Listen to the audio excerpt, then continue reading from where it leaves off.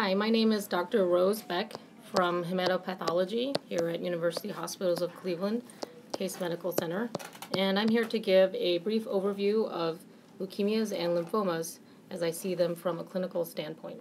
So I usually see a patient for workup of leukemia if they have an elevated white blood cell count. This is usually in the 10,000s range or above. The first thing to differentiate a malignant process, though, from a non-malignant one is you need to rule out reactive causes, which is actually the most common cause for an elevated white blood cell count. So this would include things like neutrophilia, very common in a hospital setting. Reactive lymphocytoses can also occur. We see this commonly after MI, for example, and in viral infection. And those are probably your two main types of reactive leukocytoses. These can be ruled out on a combination of clinical presentation and other findings in the lab. Usually a good clinical history will help you differentiate this between a rule-out malignant process.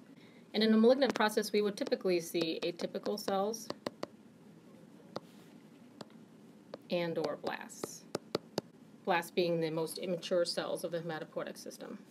So if we see lots of blasts, and in your textbooks you'll read more than 20% as the cutoff for specifically calling acute myeloid leukemia. The percentage can vary, but is often very high for acute lymphoid leukemia as well.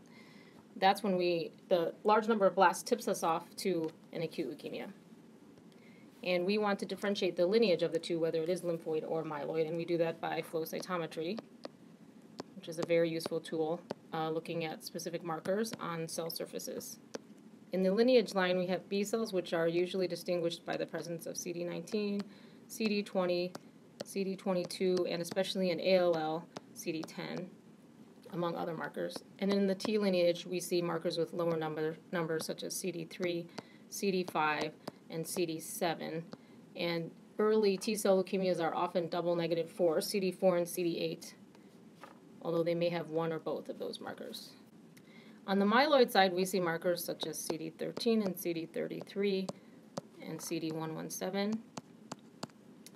And then, of course, CD34 defines blasts usually in either the lymphoid or myeloid lineages. So if we have a high white count, but we don't see lots of blasts, but the majority of what we're seeing on the peripheral blood smear are atypical cells, again, we want to go down this lineage pathway. Are these myeloid or lymphoid? And sometimes we use flow cytometry, although most often we use morphology on the peripheral blood smear. Myeloid disorders that are chronic fall into two main categories, the myelodysplastic syndromes, or the MDS disorders, and the myeloproliferative. We call those MPNs for myeloproliferative neoplasms. And sometimes it's easy for people to get these two confused. And an easy way to think about these is that in myelodysplastic syndromes, you have too few of certain cells in your blood, so you have cytopenias. And in myeloproliferative disorders in general, you have too many cells circulating in your peripheral blood, so you have cytoses. And any of the three cell lines in the bone marrow can be affected. Most commonly, you have anemia in MDS, but you can also have thrombocytopenia and leukopenia as well. The same goes for the myeloproliferative neoplasms. You can have too many red cells, so that's polycythemia vera. You can have too many platelets, and that's essential thrombocytosis or thrombocythemia.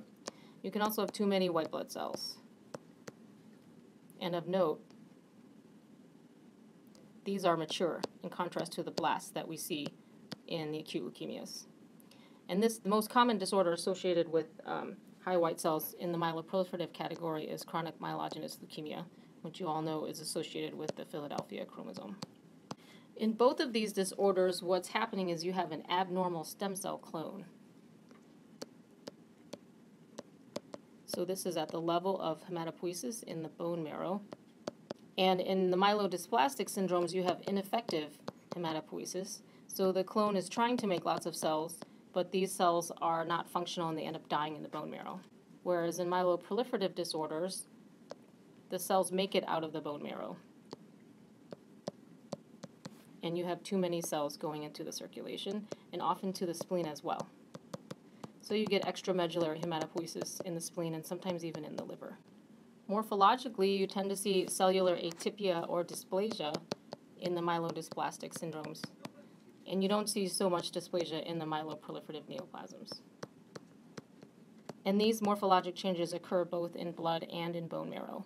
The important thing to remember about all of these disorders is they can all progress to AML over time because, again, the defect is at the level of a stem cell clone in the bone marrow. So we talked about atypical cells seen on a peripheral blood smear in a patient with high white count, and we talked some about the chronic myeloid disorders. Now we're going to move to the chronic lymphoid disorders, which will be the most common types of leukemia that are seen, especially in Western countries.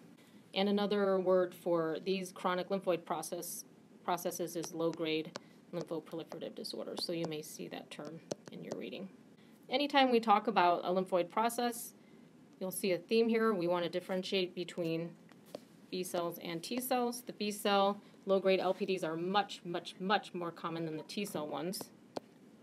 The B cell ones, the most common is chronic lymphocytic leukemia, or CLL, often found incidentally on routine CBC, and many patients actually end up dying of other causes rather than their CLL. It's a pretty indolent disease in some patients. There are also less common circulating B cell neoplasms such as mantle cell lymphoma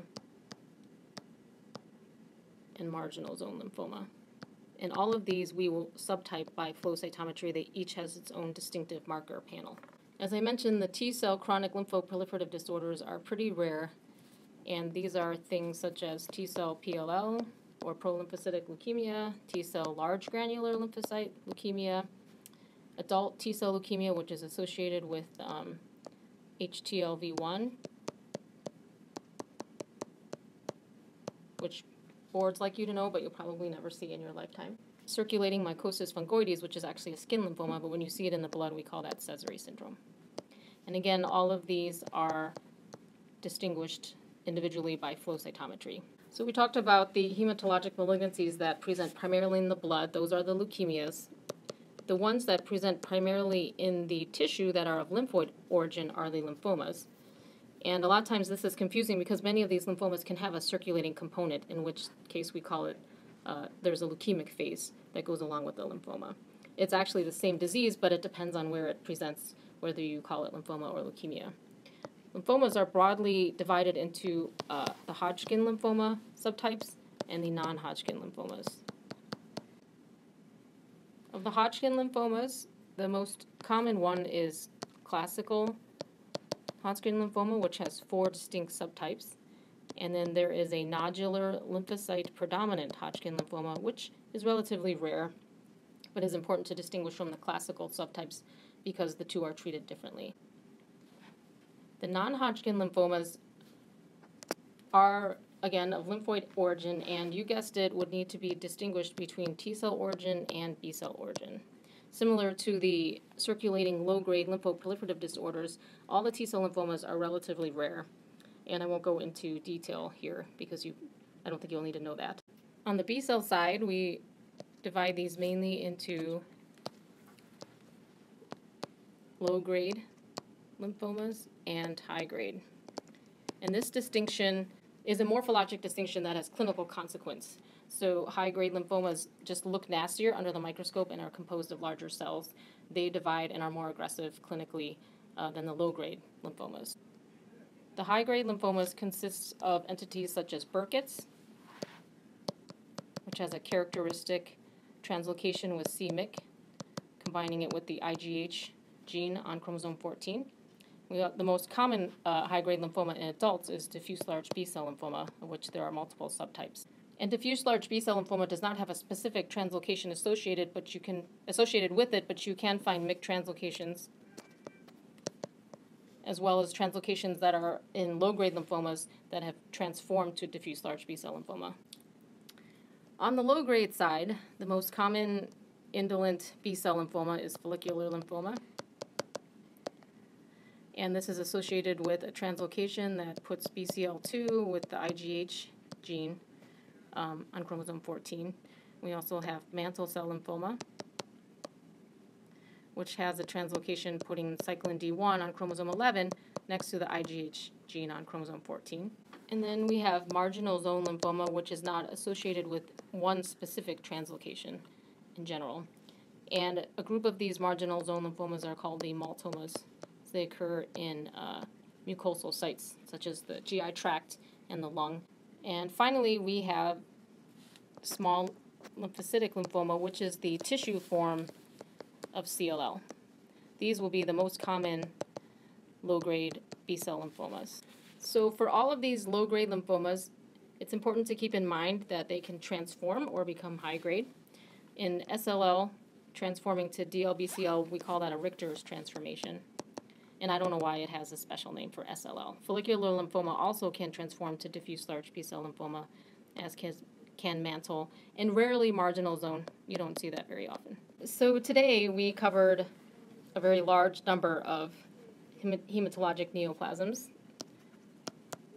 many of which present in the blood, the acute leukemias, which include your ALLs and your AMLs. And then we have the chronic leukemias,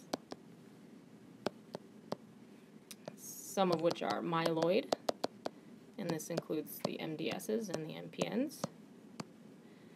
And then the lymphoid, which are the most common, such as CLL, and circulating forms of follicular or mantle cell or marginal zone lymphoma. In the tissue, we have the lymphomas. That includes the Hodgkin lymphoma categories and the non-Hodgkin lymphoma categories, most of which are B-cell origin. And conveniently, we like to divide these into high-grade and low-grade. Keeping in mind that a lot of these low-grade B-cell lymphomas can circulate and present as chronic lymphoid leukemias.